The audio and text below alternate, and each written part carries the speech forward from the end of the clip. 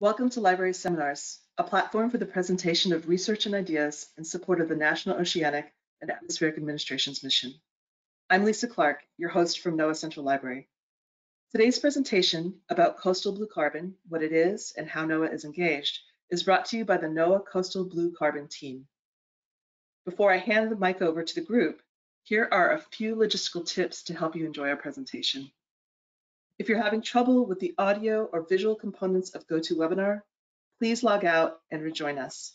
This resets the software and resolves most technical issues. Our presentation is being recorded and will be available on the NOAA Central Library YouTube channel later today. We encourage questions and we want to hear from you, so please type them in the questions chat box found in the control panel at any time. We will address them at the end of the presentation. So with that last detail, let's get started. The mic's all yours, guys. Good morning. I'm Carolyn Curran with NOAA's National Centers for Coastal Ocean Science. I'm located in Beaufort, North Carolina, and I'm going to kick off this presentation today on coastal blue carbon by our NOAA team. Next slide, Janine.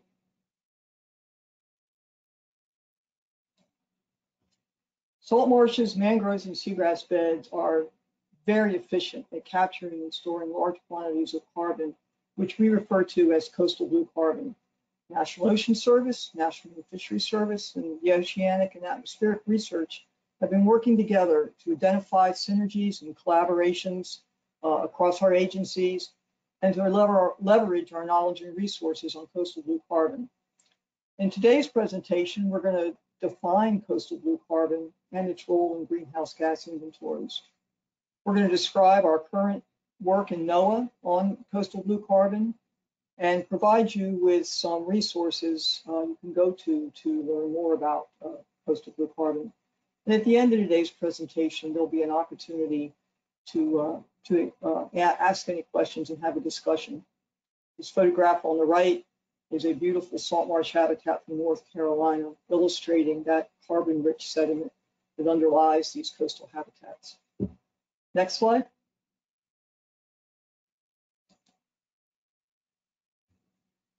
Coastal blue carbon habitats include, as I mentioned, salt marshes, mangroves, and seagrasses.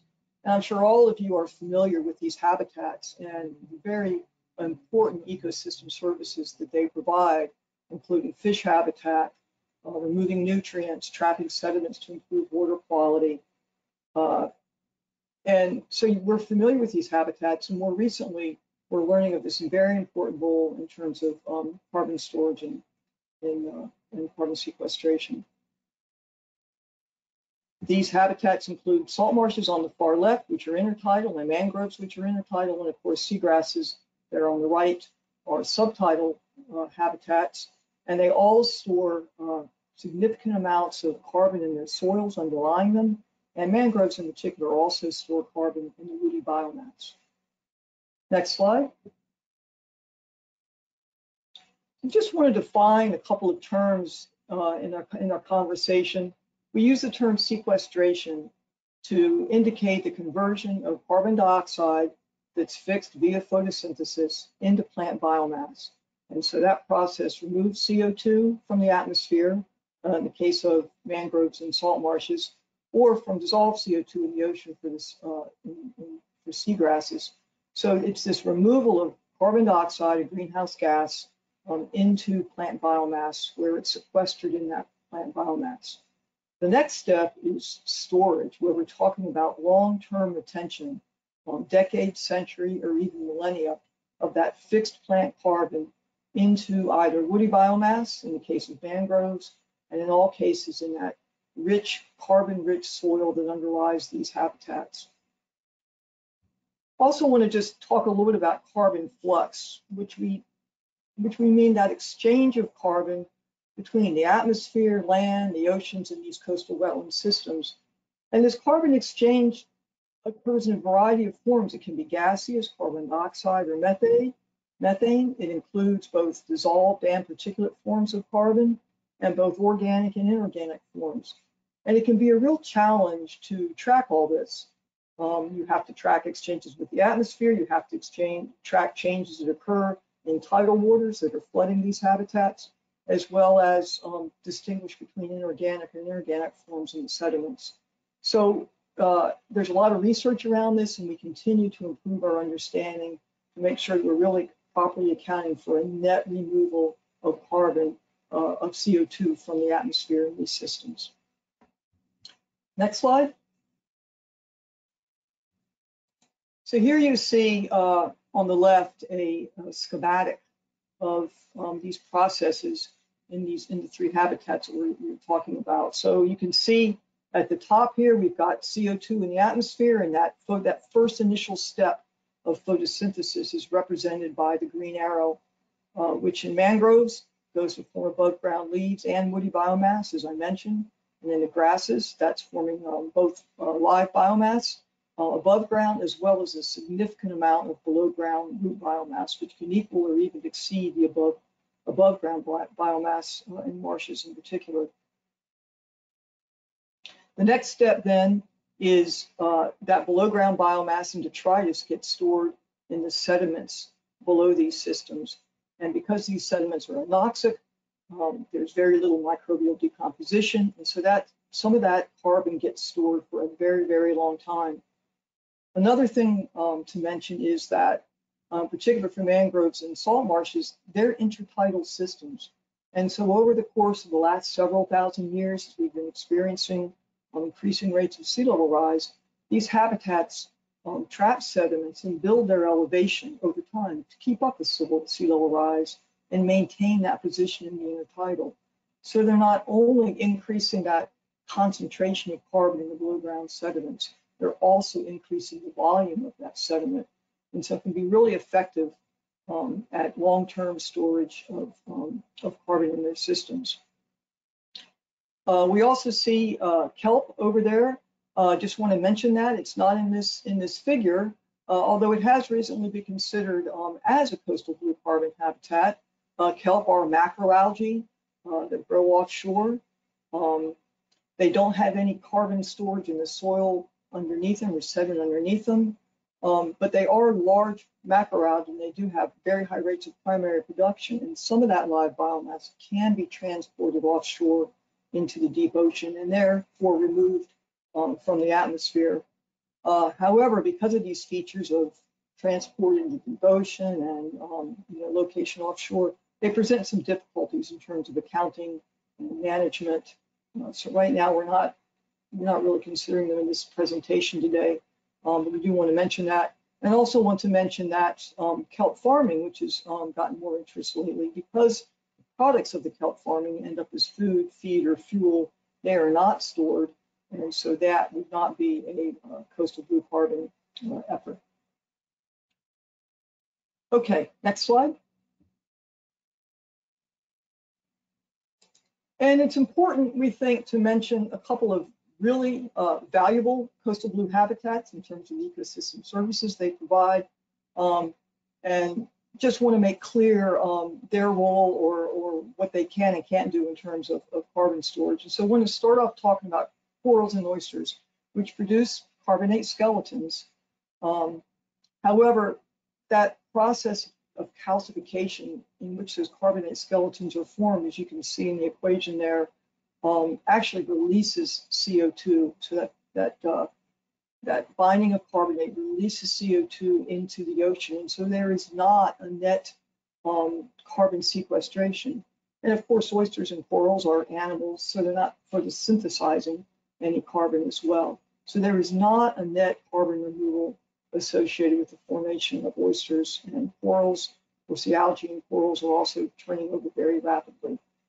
So although they play a very important role in terms of ecosystem service, they are not blue carbon habitats. Another organism that's been mentioned in terms of blue carbon lately is whales. And it's really interesting. They are large organisms. Obviously, they're not photosynthesizing, but they have a lot of carbon in them. And when they fall to the bottom of the sea, they're a very important part of the marine carbon cycle. But they, again, are not what we typically consider of coastal blue carbon organisms. And as I've hope I probably conveyed to you, hope it hasn't been totally confusing, I've been clear, but I think you can see some of the complexity in terms of really understanding the exchanges of carbon between these different ecosystems and habitats and forms of carbon. And so we continue to perform research to improve our understanding of coastal blue carbon habitats. And one more slide, Janine. Along those same lines, another type of habitat that does occur in coastal ecosystems, but are not considered coastal blue carbon habitats, are freshwater and brackish wetlands. Again, habitat for lots of organisms, lots of ecosystem services there. But I mentioned earlier the key of that long-term preservation of carbon in the sediments of the salt marshes and mangroves and seagrasses that occurs as well in freshwater wetlands. But the big difference is the end products of the microbial decomposition in these freshwater systems. So these are anoxic soils, and in seawater systems, sulfate bacteria are responsible for the bulk of decomposition. And sulfate reduction releases CO2 in that decomposition. And so, you know, the net balance between primary production by the plants and then decomposition within a year or two, it's only a few percentage of an annual primary production that's preserved for that centuries to millennia. Most of it is just turned around and releases in CO2, so there's somewhat of a steady state there. The problem with freshwater wetlands is there's no sulfate. If they're not salty, there's no sulfate in the system. And so methanogens dominate that final decomposition phase, and they release methane. And methane is a much more powerful greenhouse gas than CO2. Over the course of 100 years, it's about 25 times greater in terms of its greenhouse gas impact. So although freshwater and brackish wetlands do have a lot of carbon in their soil, that decomposition is offset not 1-to-1 as it is with CO2, but like 25-to-1. So there's not a net removal of carbon in these habitats. So mangroves, seagrasses, salt marsh are really special. They have a variety of conditions in terms of having salt water, in terms of having these buildup of sediment systems, which make them really effective and really special in terms of carbon sequestration. So that's it for me, and I'm going to turn it over to our next speaker. Thanks, Carolyn. Good afternoon, everyone. I'm Joanna Peth. I am a policy analyst within NOAA's National Ocean Service. So as Carolyn just went over, we've learned about what coastal blue carbon is, and now it's time to pivot towards how and why NOAA is engaged on a higher level. So NOAA's mission is science, service, and stewardship. And within that, our mission is also to conserve and manage coastal and marine ecosystems and resources. And so this puts NOAA in a very critical place to engage in a variety of different coastal blue carbon activities. And so on the slide here, you'll see a diagram that shows the different programs and offices that are involved in our cross-agency coastal blue carbon team. This team has been convening since 2009, back when there was a big surgence in understanding coastal blue carbon within the Obama administration. And so the reason why there are many programs involved is because it was early on very well understood that there was a lot of cross-discipline and research areas that are needed to understand coastal blue carbon. And so within NOAA, we have 3 different line offices. And so that's NOAA Fisheries, the National Ocean Service, and NOAA's Oceanic and Atmospheric Research. So within these programs, there is a vast array of different kind of research priorities that we focus on. There's blue carbon coordination, habitat restoration. There's research and mapping when it comes to blue carbon areas. There's also an understanding of management of blue carbon that we focus on in our NERs, or National Estuarine Research Reserves, as well as in our sanctuaries and coastal zone. And also there is increased understanding of how blue carbon is incorporated into the greenhouse gas inventory and components involving extension and research. So previously, as I mentioned, under the Obama administration, there was a lot of interest around blue carbon, especially in starting to understand the national significance of how coastal blue carbon plays a role in climate mitigation.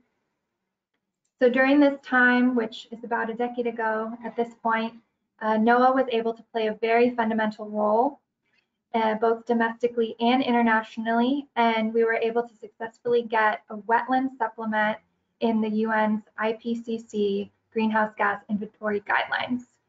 Prior to that, it was all very much focused on sequestration in more land-based resources such as forests.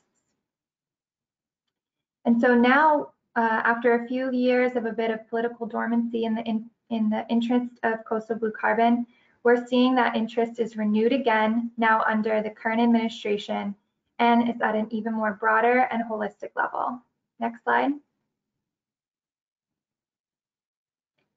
So in this current Biden administration, Biden outlined very early on a lot of his top line priorities, and that includes climate change, as well as the importance of scientific integrity, environmental justice, conservation, and sustainability. And within these priorities, there's been a very strong surgence and recognition of the use of oceans and coastal ecosystems as a player in tackling what is now being called this climate crisis. Specifically within our leaders of this administration, there's John Kerry, who has always been very vocal in his advocacy for the importance and protection of our oceans, and he is now the U.S. Special Presidential Envoy for Climate, as well as Jane Lubchenco, who was a former NOAA administrator during the Obama administration, has been appointed a leader within the Office of Science and Technology Policy. And so having these leaders on the top is indicative of more things to come with respect to ocean and coastal-based solutions. And so on this slide, I pulled out an excerpt from an executive order that Biden gave at early on in his administration. And this is part of his order for tackling the climate crisis at home and abroad. And so specifically, there was acknowledgement of the importance of coastal ecosystems and how they play in mitigating climate change. And as Carolyn noted, the areas such as wetlands, seagrasses, mangroves, and kelp forests are not only important for protecting our vulnerable coastlines, but they're also important for sequestration of carbon, as Carolyn had outlined.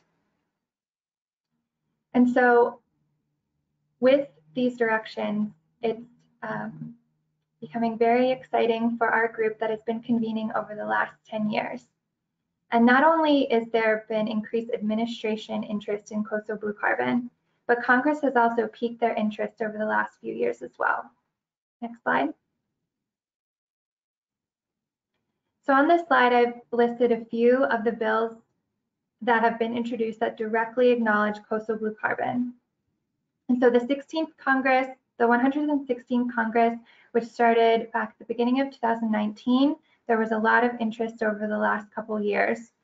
The first one listed here is the Ocean-Based Climate Solutions Act, which was a very exciting bill that was introduced this time or about the fall of last year, and it was a little long. It was over 300 pages and included 15 different titles on different aspects of our ocean ecosystems that can address climate solutions. The first title of which was all about marine and coastal blue carbon. Included in this was focused on developing a program of coastal blue carbon at NOAA, establishing interagency working groups, increasing blue carbon research, understanding and mapping different areas of blue carbon significance, as well as just understanding how blue carbon is a greenhouse gas sequester and mitigator as well. And so a lot of exciting things are happening. You'll see that Bonamici name is listed here many times, and she has become a bit of a champion when it comes to coastal blue carbon. In fact, recently she put together a letter to Biden in response to his infrastructure proposals, saying that there needs to be a lot of money that goes towards coastal restoration and resilience projects, advocating for up to $10 billion, citing that coastal blue carbon sequestration is important for the adaptation of our ecosystems for climate change. And so with all of this exciting increased attention, there's also been an increased connection between these staff offices as well to the NOAA programs. We've been asked for a lot of drafting assistance when it comes to these, and so it is very much understood that NOAA is at the forefront of this work. And so next slide. That brings us to the importance of what NOAA has been doing. And so now that we've learned a little bit about the high level organization of NOAA's engagement, I'll pass it off to Janine, who will get a little bit more into the specifics of our role in coastal blue carbon. Thank you, Joanna. Hi, I'm Janine Harris, and I work in NOAA Fisheries in the Office of Habitat Conservation, specifically in the Restoration Center. And thank you, Carolyn and Joanna, for giving us foundation of what coastal blue carbon is and some of the importance that we're seeing on this topic.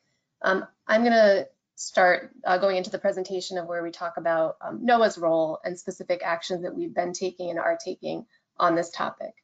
And as Joanna said, because NOAA has such a broad mission and we have such a broad breadth of work that we do, we have a range of activities that we do in this space, from conserving and protecting these coastal blue carbon habitats to doing fundamental research to understand better the carbon storage and sequestration and how that interacts with our coastal systems.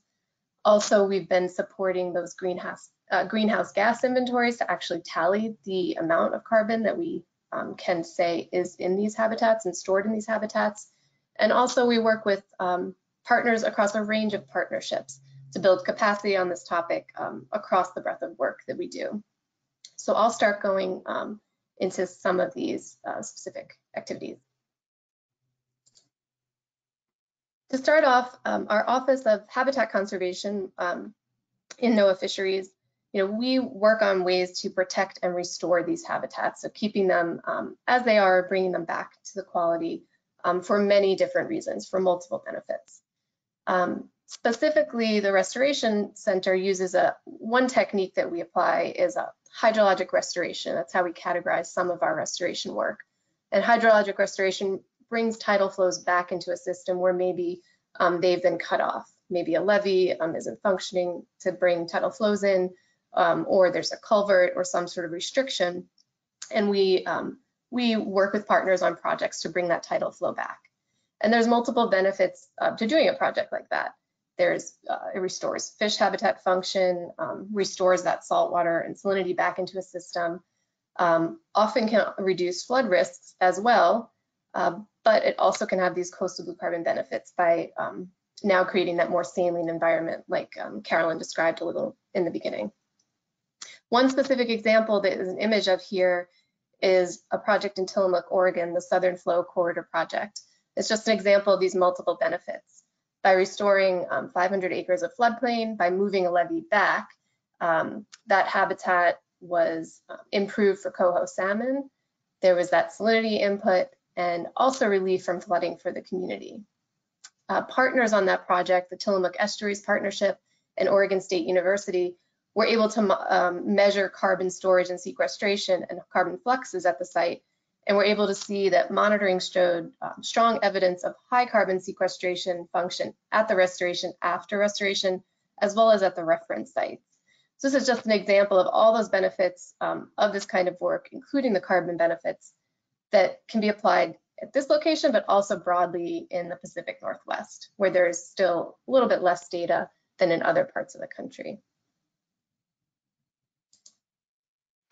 So other offices in NOAA also participate in conservation of these habitats. The National Marine Sanctuaries and National Estuarine Research Reserves protect and study coastal blue carbon habitats in their locations, in the geographies that they're located. Also, sea grant programs have engaged in restoration projects that have restored or protected coastal blue carbon.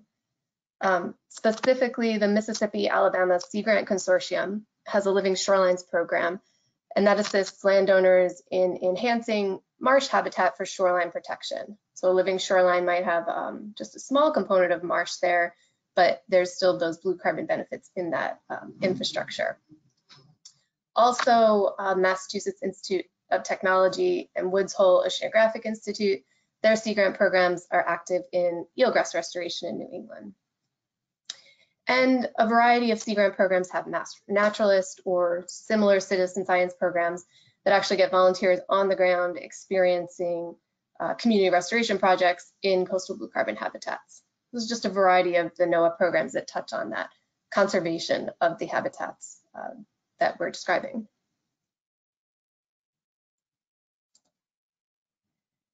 So we're also involved in some of the fundamental research on carbon storage and sequestration in these habitats. And some of that applies directly to the conservation or restoration of the habitats. Some examples here about how we are increasing our understanding of the value in these habitats. They're listed here on this slide. And one thing is being able to talk about that value when thinking about natural infrastructure or natural and nature-based infrastructure, which is something that is being talked about a lot more. So we've helped to develop a framework that incorporates coastal blue carbon as an ecosystem service provided by these natural and nature-based infrastructure. So if it's a choice what to use to mimic nature, this could be one component that is considered as one of the services that that kind of habitat can provide. So for example, NCAS has done research specifically on coastal blue carbon benefits in those living shorelines where there's a fringe marsh component, and has found that there is coastal blue carbon storage existing even in that narrow fringe. So that helps add, more services to that type of infrastructure. Also, NCAS is currently working on a partnership through their Effects of Sea Level Rise program for a project called Keep It in the System for a different kind of natural infrastructure of sediment placement on marshes. So working in partnership with the University of North Carolina, Chapel Hill, U.S. Army Corps of Engineers, and EA, Engineering Science Technology, they're trying to better understand not only that sediment placement process and what that means for sea level rise, but also carbon accumulation and storage that's associated with that process as another benefit.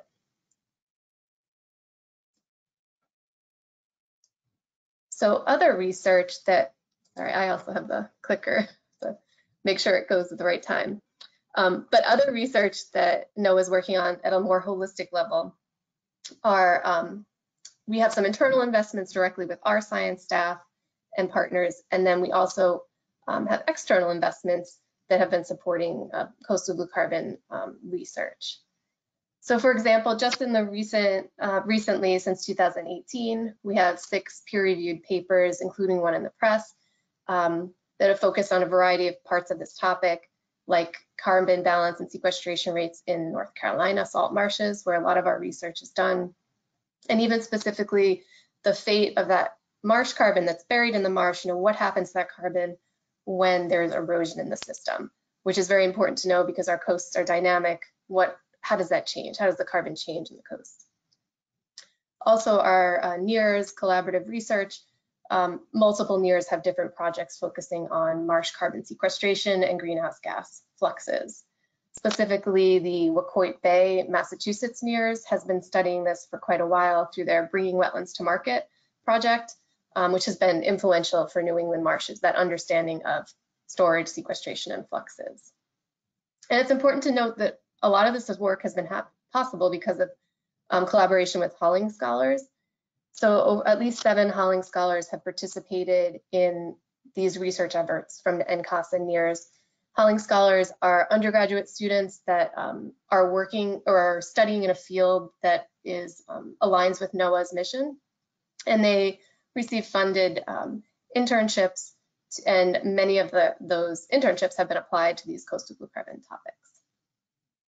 And besides this internal work, we also have external investments, such as that Tillamook Bay project I mentioned, where there's additional research on carbon at that site. And also NOAA's Sea Grant program has funded in part 30 peer-reviewed publications. So it's quite a breadth on our research. And with that, I'm going to pass it over to Lisa to talk a little bit about our partnerships and some of our international work. Great, thanks Janine, I appreciate it. My name is Lisa Vaughn and I'm with NOAA's Climate Program Office, which is part of OAR. And I'm going to talk a little bit about greenhouse gas inventories and the various levels at which we cooperate in this particular area of blue carbon. So while coastal wetlands make up less than 1% of the total carbon stock associated with land use and forestry in the contiguous US, and that figure excludes total seagrasses, the carbon storage they do provide can be thought of as an additional ecosystem service that is increasingly valued and measured. One way to track and communicate the value of this service is through the inclusion of wetlands in greenhouse gas inventories. So NOAA works with our partners at the national, state, and increasingly the international level to foster the integration of blue carbon in greenhouse gas inventories. Through a partnership between NOAA and the Environmental Protection Agency, the US first included wetlands in our national inventory in 2017. And we've been one of the first countries to release detailed data on carbon stocks, stock change, nitrous oxide emissions, and methane emissions. Reporting comprehensive inventories of greenhouse gas sources and sinks are an important step for tracking progress toward meeting the Paris Climate Agreement, which has reemerged as an important priority in the current administration. Next slide. So in addition to working to develop the US National Inventory, NOAA builds on its conservation, restoration, and research efforts to help states move toward their coastal management and resilience goals. For example, NOAA has provided technical and scientific support for US Climate Alliance funded projects. The Climate Alliance is a bipartisan coalition of 25 governors committed to reducing greenhouse gas emissions to levels consistent with the Paris Agreement. NOAA's National Centers for Ocean Coastal Science supported North Carolina's greenhouse gas inventory for the state's natural and working lands. NOAA provided data on carbon stocks in North Carolina coastal wetlands for use in models and story maps to document current conditions in coastal wetlands, opportunities for restoration and conservation, and potential impacts of accelerated sea level rise on marsh distribution and carbon burial. Hold on just a minute. My webcam is telling me it doesn't like my bandwidth amount here. So I'm going to keep talking. Let me know if it doesn't come through. Through the NOS Coastal Change Analysis Program, or CCAP, NOAA produces nationally standardized land cover and land change data for the coastal regions of the US. This data and information about the extent of coastal intertidal areas, wetlands, and adjacent uplands is a critical contribution to tracking blue carbon. Next slide.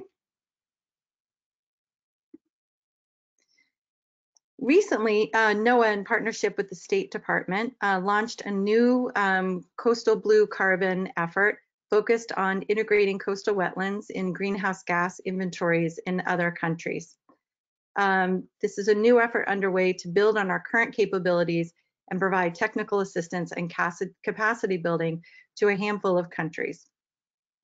These activities will leverage NOS's international marine protected area partnerships and OAR work to support blue carbon estimates. All of the line offices that we've discussed already today are engaged in NOAA's blue carbon group, and they will probably be part of this project as we move forward. In addition, we'll be working closely with the EPA and other partners such as USAID, the Smithsonian Environmental Research Centers, the USDA Forest Service, and other international organizations and national governments to implement this project. We're in the very early stages. Currently, we're conducting an kind of informal assessment to identify partner countries with which we'll work. based on their scientific and institutional readiness and needs and interest. So we hope to have more information about this project in the next month or so. And then another example of our work on the international scale involves the Commission for Environmental Cooperation.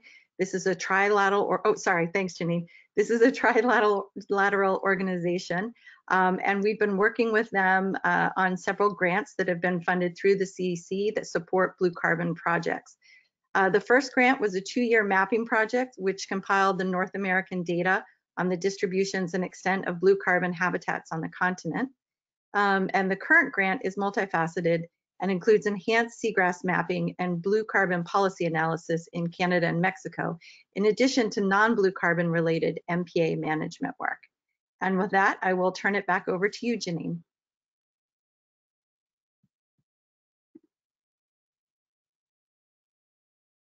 Thanks, Lisa. One partnership that we also wanted to acknowledge is a longstanding partnership effort with Restore America's Estuaries. As Lisa mentioned, there's a variety of federal agencies and nonprofits that we cross over with, but we've been working with Restore America's Estuaries from the beginning of this coastal blue carbon topic. And Restore America's Estuaries, or RAE, is an alliance of 10 coastal conservation groups that's a voice for coastal habitat restoration nationally. And they've been influential in creating a community of practice around this topic broadly. So we work together and we support their Coastal Blue Carbon Buzz, which is a monthly newsletter that goes out with a lot of resources, research papers, and other presentations and information on this topic. We've also partnered on a recent publication on legal issues that are affecting blue carbon projects on public lands. And this publication with the Roger Williams University School of Law and Rhode Island Sea Grant is helpful for managers to think through the process of a coastal blue carbon habitat project and what that means if if the land is in public ownership, not private ownership. So it's helpful for thinking about projects. We also coordinate with Ray, who convenes the Blue Carbon National Working Group. That's a group of professionals working in coastal blue carbon that occasionally meet to talk about research priorities and priorities for the topic. And currently we're applying the Smithsonian Environmental Research Center, that CERC, has a soil carbon database. So Ray and partners are applying that data to analyze at an estuary scale what are the benefits of coastal blue carbon habitats. So actually trying to take one of these tools that have come out and put it into practice. And we thought it might be helpful to note just a few resources, and this is not at all comprehensive of everything that's out there, but just some of the partnerships or resources that are out there if you're looking for more information on this topic, whether you're a practitioner or interested for policy reasons. But a little more practitioner-based, that Smithsonian Environmental Research Center, the Research Coordination Network has a soil carbon database with close to 2,000 data points around the country of the soil carbon, some storage information. So if you are looking for that information, or if you are collecting similar data, CERC is a place to inquire about providing that data for this national look at what we know about coastal blue carbon storage and sequestration. Also, Natural Resources Conservation Service, their coastal zone soil survey is actively looking to expand and learn more about subaqueous soils. So this would relate to the seagrass habitats, and better mapping those soils and better understanding the sediment profiles of those subaqueous habitats, which includes carbon storage as well. And then that information can be combined with the web soil survey for this comprehensive look at these sediments across the country. So again, just two other partners that have more information that you might want to look into, or that are looking at other aspects of coastal blue carbon and have some data that you might be interested in. And here at NOAA, this community of practice that's presenting today, we started calling ourselves a community of practice more formally a few years ago, but we've been working together for over a decade. We have some resources out there as well. We have a web page which we maintain that covers all, like broadly, NOAA's coastal blue carbon work. And on that page, you can find yearly accomplishment reports that we started in 2015. The 2020 accomplishment report is in draft, so that'll be coming out soon. Our group, we also oversee an email group in NOAA for NOAA and NOAA partners with NEARS or sea grant programs. So if you're interested in that, on the last slide, you'll have some contact information. You can email us and we can get you on that list. Well, we're not that active, but we occasionally make sure that we share what information we have at NOAA. And we also prevent information in forums like this. This is probably our broadest talk, and we sometimes convene a smaller, more focused conversations. We do that informally every few months as well. And then NOAA Sea Grant has a website focused on that sea grant research that we mentioned. And NOAA Fisheries recently updated our coastal blue carbon website to really hone in on the work that we do that conserves and restores these coastal blue carbon habitats, you know, what specific role that conservation has.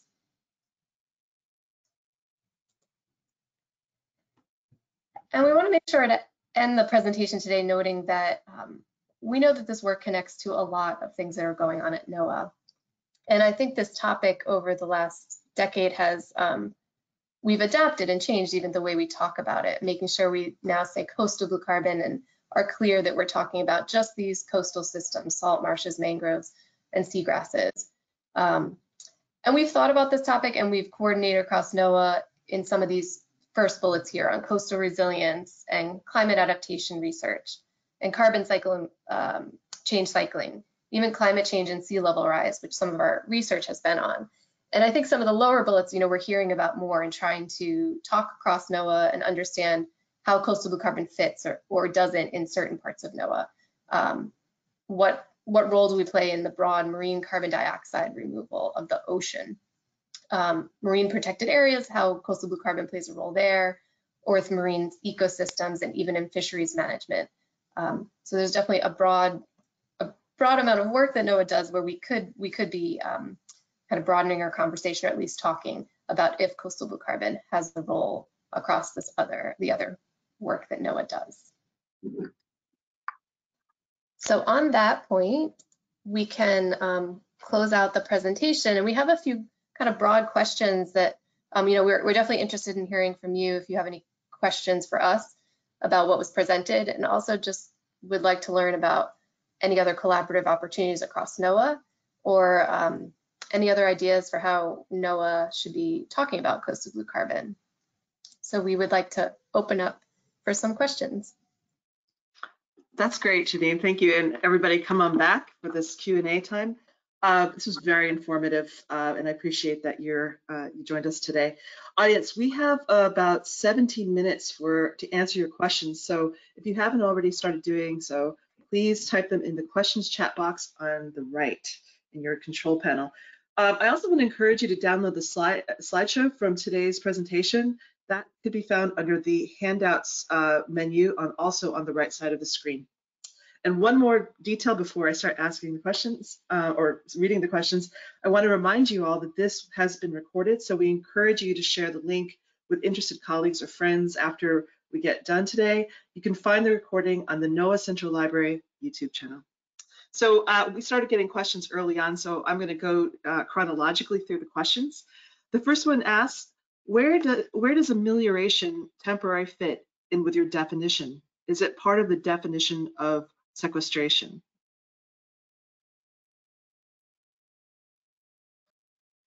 I can also repeat that if you need. Yeah, I got to the beginning of that, if you could repeat it. Sure. Where does amelioration, temporary, fit in with your definition? Is it part of the definition of sequestration? So I'm not sure what exactly is meant by amelioration. That sounds like a temporary short-term process, perhaps. I guess I'm not really sure what is meant by that. We're not talking about that annual photosynthesis, that annual production of material. We're really talking about that long-term storage of material as sequestration. I don't know that I've answered that question properly though, so please feel free to clarify it and we'll try to do it. Maybe someone else here would like to take a stab at that. No problem. We will, I'll send that to you and maybe you can deal with this offline. The next question asks, how are low salinity marshes defined in terms of PPT salinity?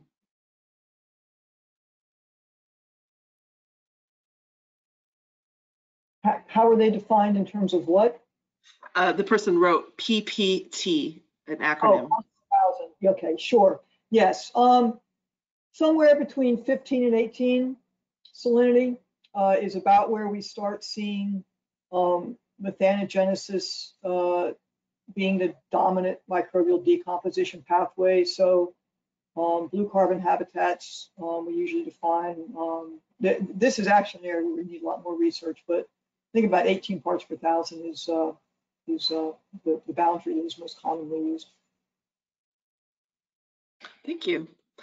This next question asks, does the blue carbon habitat mapping project include Alaska?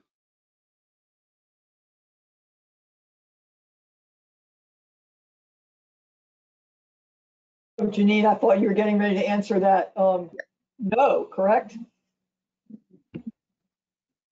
Yeah, it does. Hawaii. Is that correct also, Janine? Is it neither Alaska or Hawaii, or just not Alaska? It's definitely not Alaska. I'm not 100% sure on Hawaii. Same. Okay.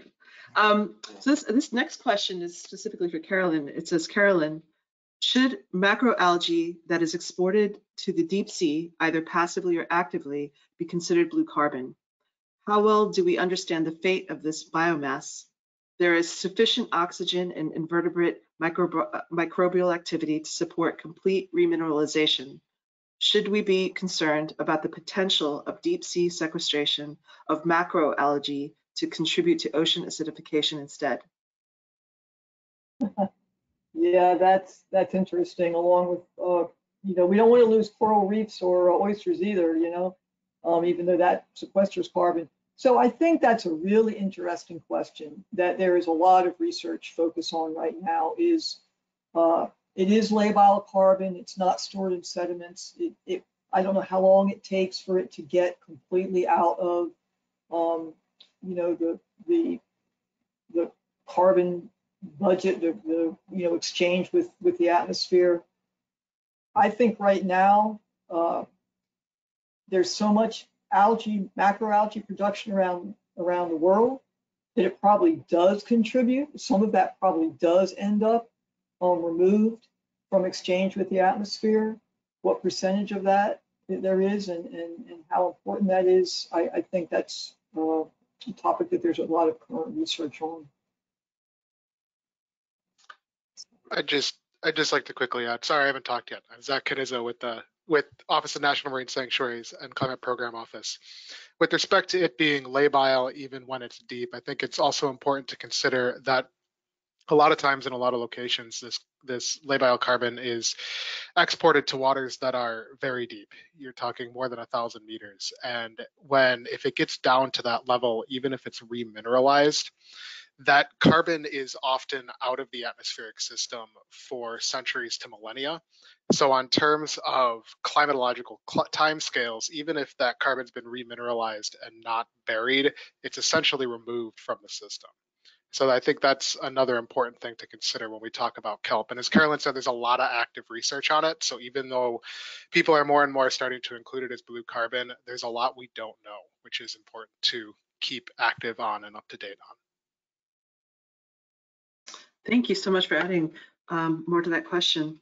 This next question asks, coastal blue carbon habitats are also often designated as EFH or sometimes as ESA, critical habitat, etc. Can you speak to NOAA's ability now or in the future to include an account for blue carbon when consulting with other federal action agencies on mitigating adverse impacts to these habitats? Well, I might let Janine step in on this, but my understanding is EFH, which is Essential Fish Habitat, is language from the Magnuson-Stevenson Act. and ESA is Endangered Species Act. So both of those terms, I believe, are linked with federal regulatory legislation that protect those habitats. And I'll let someone else chime in on. Yeah, so if there's room in the considerations or the consultations on safe essential fish habitat to consider the multiple benefits of a site, it could be additional information or an additional reason to consider protection of a habitat. And the Endangered Species Act as well. It's another consideration of the benefit of keeping that habitat or a restoration of that habitat. So there's definitely could be consideration within those particular consultations. Great, thank you. This next question asks, how are coastal wetland losses due to sea level rise being addressed in the coastal blue carbon community of practice?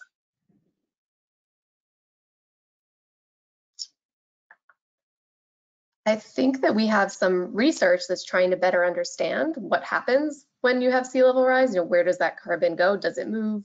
So some research has already been done on that out of your lab, Carolyn. So some applied research and maybe some of our sea grant research too may be looking at that. But I'd say it's at that level of trying to better understand what happens and how you can account for carbon when you have those changes on your coast. Yeah, and the other contribution I think NOAA makes, there's a tremendous amount of interest in that right now.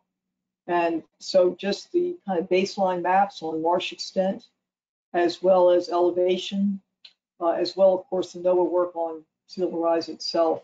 So it's kind of the foundational data that feeds these models that are trying to understand that relationship. Sea level rise can increase carbon accumulation, as I mentioned, but it also, of course, subjects these intertidal systems to loss, erosion, and drowning. That's the question. Yeah, I agree. All right, this next question asks, how much do you integrate with the acidification program? We certainly talk to them. I don't have a formal, we do share discussions, but we don't have a formal affiliation with them. But you're right. I mean, that's the other side of coin, certainly. Another question asked, and by the way, there's quite a few questions, so I'm hoping to get through all of them. I was surprised to hear that freshwater sediments are not large carbon sequestration sources. What about peat moss? I thought those bogs were one of the largest sea reservoirs and they're freshwater. So there's a difference between storage. So they do store a lot of carbon.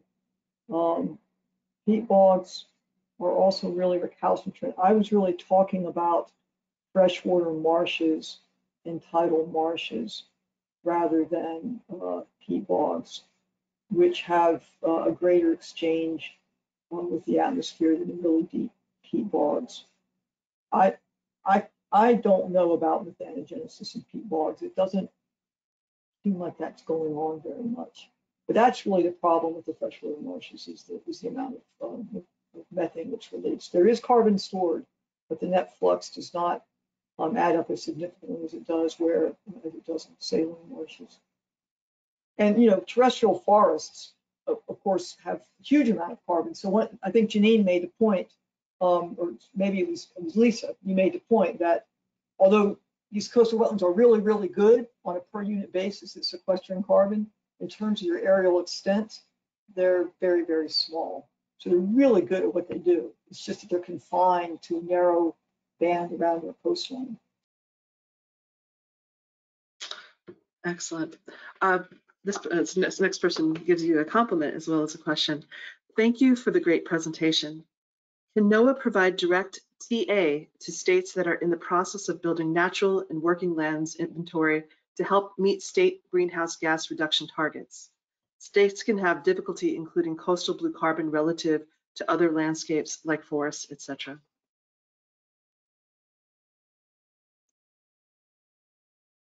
Carolyn, I think You have technical assistance is what I assume is meant by TA.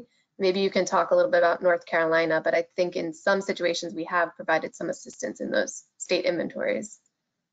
Yeah, I have worked with Lydia Olander and Katie Warnell from the Duke University Ecosystem Services program, who I believe under contract with the U.S. Climate Alliance, they've been working on helping the 6 states I think were mentioned in the presentation to come up with not only assessments of how much carbon is stored now, but to model what will happen with sea level rise in terms of marsh migration and erosion of that marsh edge. And as was also pointed out, the NOAA CCAP program, as we mentioned earlier, is really crucial, just knowing where these marshes are. So we have, I don't know if it's anyone other than me right now. We're not a big group, but we certainly, we have been working with and do provide data to support at least the U.S. Climate Alliance efforts in natural working lands in terms of carbon storage. Okay. The next question. What kind of efforts have there been to engage coastal landowners in wetland conservation in areas where marshes are migrating upland onto their lands?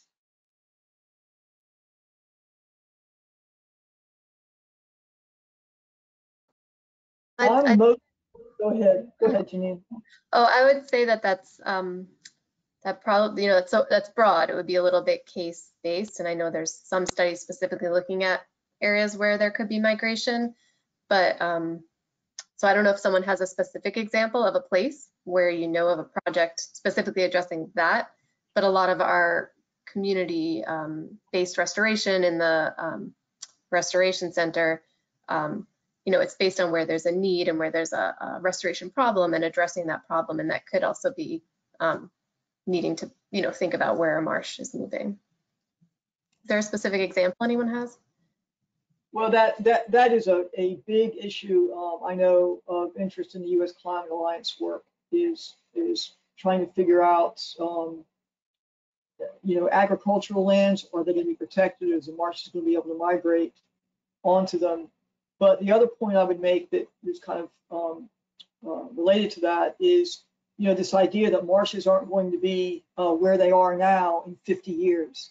So all of our restoration work and all of our conservation work really has to kind of take this idea into account that with sea level rise, the physical location of these marshes actually is moving, and there's lots of implications for that. Okay, next question. NRCS, Coastal Zone Soil Survey, is working to map and better understand effects of SLR and SWI on blue carbon storage in North Carolina and many other areas. How can we partner with NOAA in sharing and comparing data?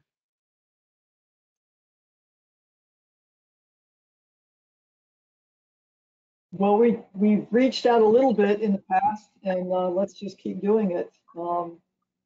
We don't have a central database, as the soil survey does, and as CERC does. But we certainly would like to contribute it and be part of that effort is however we can. Excellent.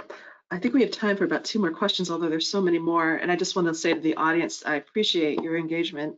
And we are planning on sending the rest of the questions that we don't get to our speakers so that they can address them offline. But the next question is, what are some priority research gaps in the coastal blue carbon space?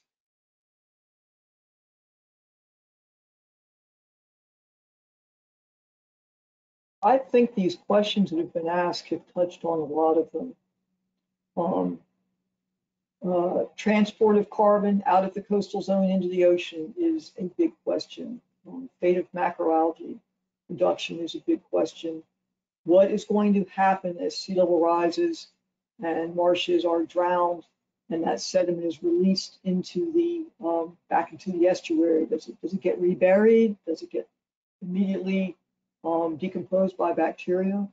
What is going to happen, as was just brought up, with as these marshes try to advance into forests or transfer into agricultural land? So how does the carbon accumulation rate going to change with increasing CO2, possibly increasing productivity, increasing temperature, possibly increasing decomposition rate, and increasing soil accumulation rate. So there's decades and decades of research for all of us to do.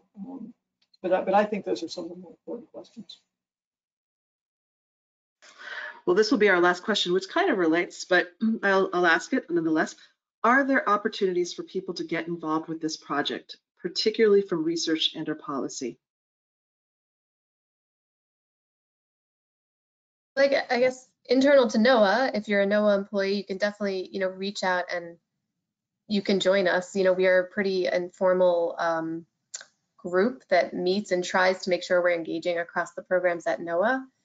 So that's definitely, it's a community of practice. It's not an exclusive group. So if you're looking to collaborate better and participate, you're welcome in. And if you're with one of those partner groups of Sea Grant or the nearest programs, there's that listserv, which is a little bit of information, a little bit more just information sharing.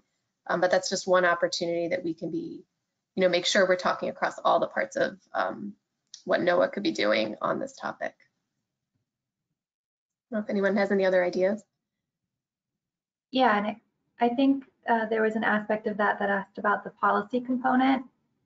I think from an external point of view, on the slides I listed some of the bills that have been put forward, and I also noted some of the member sponsors of that bill. And so I think understanding who your district member is and seeing if perhaps they are engaged or interested in coastal blue carbon could be something, going on their site and seeing how engaged they are. Or if you're in an area that has wetlands or any kind of coastal equities, engaging with your office or representative.